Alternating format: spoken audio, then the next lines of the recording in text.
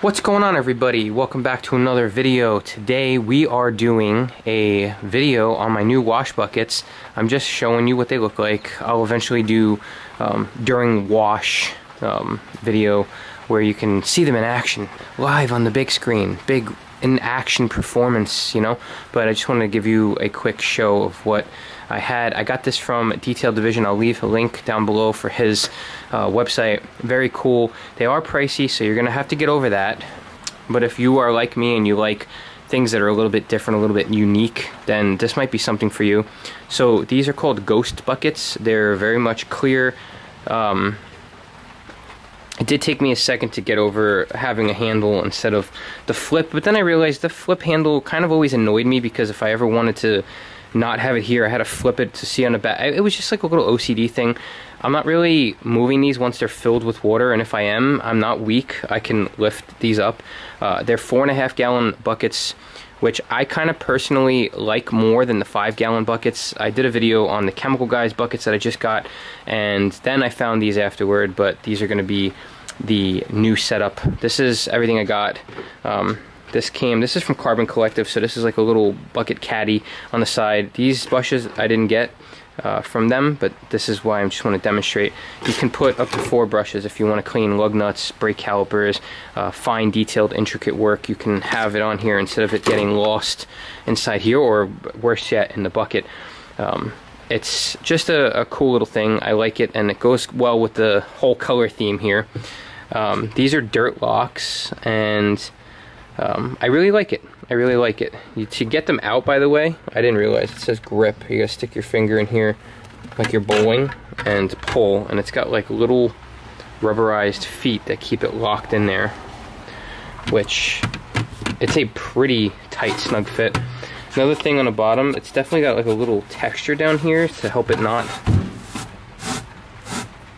slide as much if it's on a certain surface, so I kind of like that. Also, I know I'm setting myself up for potential failure by having a clear bucket, but it did get shipped and had a tiny little scuff. Well, actually more than a tiny little scuff. There was a huge mark here, and apparently the guy at Detail Division, who, by the way, writes you handwritten notes, takes the time to actually interact with the customer, is very, very cool dude. He told me just take an orange sponge with some Sonax Perfect Finish.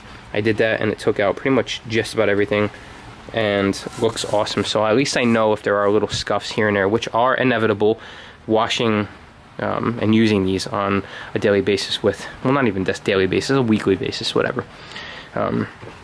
It's inevitable, but it's something that can be fixed, like little scuffs here and there. You know, they're gonna get polished up. But I just wanted to get on here and show you. This is also kind of cool. This is from Carbon Collective.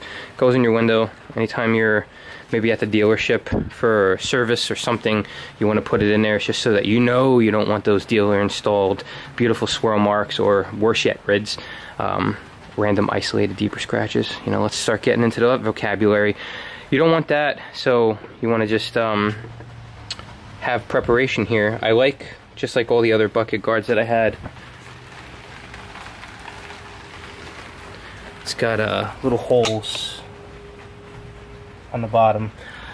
This is what I did have. This is the Bucketizer. So this is my actual wash bucket.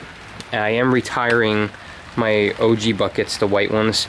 So I'm gonna have a combination. That's gonna be my wash and rinse bucket, and I'm probably gonna use one of these to replace that bucket, because they're just shorter. They're shorter. It's a much more desirable look, and better for me. I never ever filled my bucket up to 5 gallons. I would say at most I use 3 to 4 gallons of water in my bucket. I go through and I handle the business, and if I ever need more water, I could always refill. So 5 gallons is very excessive. I don't think it's a necessity.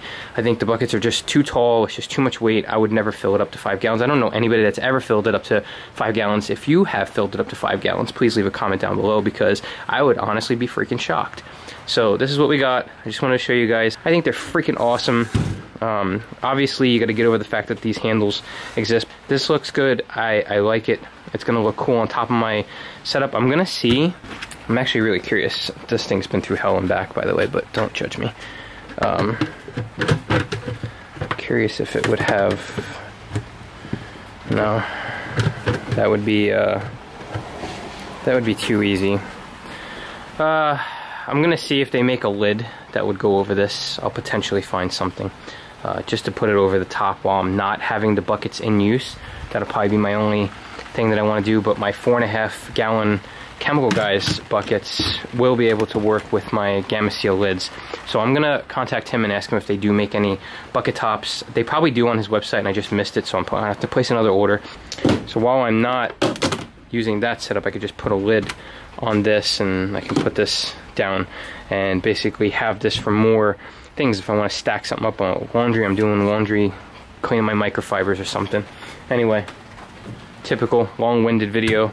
This is what we got. I'm gonna do a video eventually of the next wash process. What I really like about these, and you know, I should have mentioned this in the beginning, but you know, like always, I'm all over the goddamn place. You get to see the dirt underneath. I can see what's going on. I can see the shampoo. Some of them are colored for a reason. They're fancy, you know, but you don't get to see that in a bucket. You get to see looking top down and all you see is friggin' sudsy bubbles. And you don't get to see the colors. You get to see all kinds of crap swirling. What if there is something swirling inside that could make swirling on that? And you don't want that. So you'll get to have more of a look. It's more aesthetically pleasing to watch during the process of washing. If anything, that's enough for me, because this whole washing process is supposed to be therapeutic and fun, and that's why I do it, and that's why I love it. So anyway, thank you so much for watching. If you are new to the channel, please consider subscribing. If you are an OCD OG, I truly appreciate you. Thank you so much for all the support. I hope everybody's staying happy, healthy, and humble. I'll see you guys on the next one.